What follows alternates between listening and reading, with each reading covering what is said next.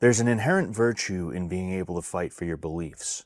The ancient philosophers we tend to base our modern systems of thought on were known to be a scrappy bunch. The level of violence and frequency with which they were prone to may be shocking to some who only know them for their quotes on social media. The reason for their militant attitude was because if you were to win a fight against a rival, you weren't just winning the fight, you were also demonstrating that the principles you live by have made you into a more effective and virile man. In the modern era, we've removed the importance placed on being able to stand up physically for your beliefs and replaced it with the faux civility that's truly just covert manipulation and mind games in disguise. What we've mistaken for logic and reasoning are actually just vain attempts to convince someone to go along with what we want, even if it's against their best interest. If they don't say yes, we double down on the manipulation or even resort to coercion and half-measure violence. If those don't work, then depending on the circumstance, one may resort to using authority or even civil law as surrogates for violence. It is a million times better to physically fight for something that is wrong or immoral than it is to get your way through trickery, even if you are moral or correct. At least if you're standing for something wrong, you're still standing for something. You're giving the other man an opportunity to show that their way of life or thought is better than yours in a definitive and apparent manner. There is no cheating, corner cutting, Weasley behavior, or gaslighting. There is no place to escalate to. After a debate, lawsuit, sporting event, or other, you can walk away telling yourself that your team could have beaten up the other team.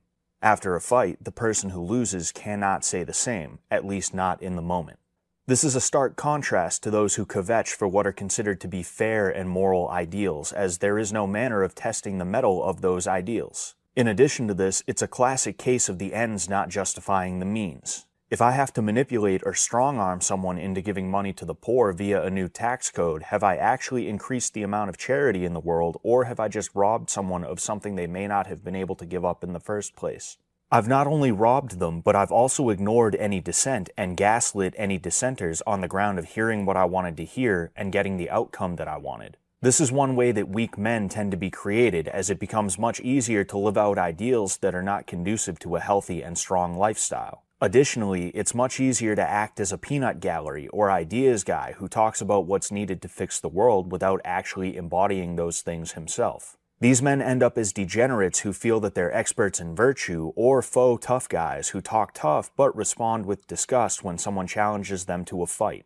The weak man, when confronted, will try to come back with statements of pacifism and say debate is the way to test ideals. This reaction seems to make sense at first glance, and in truth, there is nothing wrong with discourse. That being said, debates tend to be nothing more than two or more people screaming, interrupting, refusing to acknowledge accepted fact when it benefits them, or dancing around talking points that make them look bad while quadrupling down on ones they can use to make them look good, just to name a few things. Because of this, it's typically a waste of time to argue with people after a certain point. It's prudent to abstain from arguments to keep from wasting away in chat rooms arguing points with someone who would deny that water is wet. People are not interested in being wrong or even listening to another viewpoint.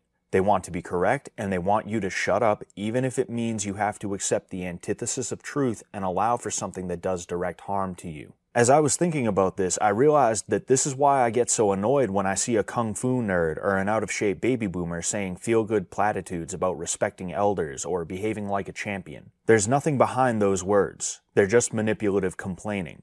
These people cannot fight for what they're saying. They would lose. Even if what they say has merit to it, you know they're not actually saying it because they live it. They're saying it because they heard it in a movie. Much of the time, these people don't actually adhere to those ideals, or any ideals at all. They just see something that they dislike and they're attempting to nag someone else until whatever they have a problem with is changed. The hair that stands up on the back of your neck when you see a Facebook boomer shaming someone is an indicator of your awareness of this underlying truth, even if you cannot put a finger on it. The cringe is really a sixth sense about the person and their nature. When someone's just trying to seem wise and intelligent by spouting off some kind of fortune cookie philosophy, it rings the same as the annoying Reddit kid who takes any chance he can to list off weird and wacky science facts. You are inherently aware of tactics like this because you have an instinctual idea of right and wrong, as well as an understanding of real and fake. The chauvinism that exists within the people who use these words is sometimes enough to warrant a fight between two people, and the person using them is aware of this.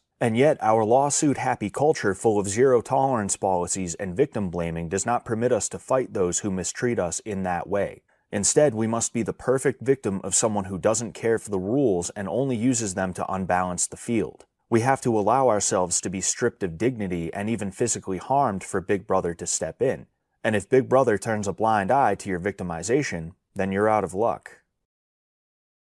I hope you enjoyed this video. It is a bit different from what I would normally do in terms of style, but this was really the only way I could get the ideas out there in a clean manner. I will do more videos like this in the future, and it'll end up being mixed in with the usual content. For now, if you like this video, definitely leave a like and also subscribe for more, and if you have any thoughts, feel free to comment down below. You can also hit me up on Instagram at ScottSullivanMMA if you have any questions or anything like that. Other than that, thank you very much for watching, and until next time, good luck out there.